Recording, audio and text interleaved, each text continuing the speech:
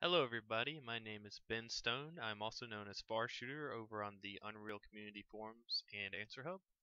Today in this short video I will explain who the target end user is for my Easy Spline utility. I created ESU to target developers who have their spline creation assets ready to go. These are developers who have created their static meshes for their splines and now they just want a solution which will take in all their assets, creates the spline, and manages all the spline data. That, in a nutshell, is what ESU does. All that is required from a user is his or her assets.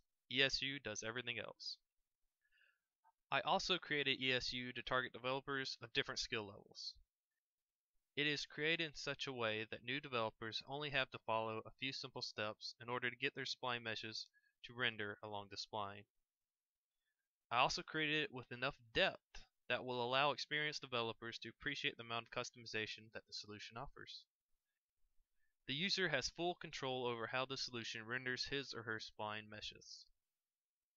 I hope this short video gave you an idea of whether or not Easy Spline Utility is right for you. Please leave any comments below and thank you for watching.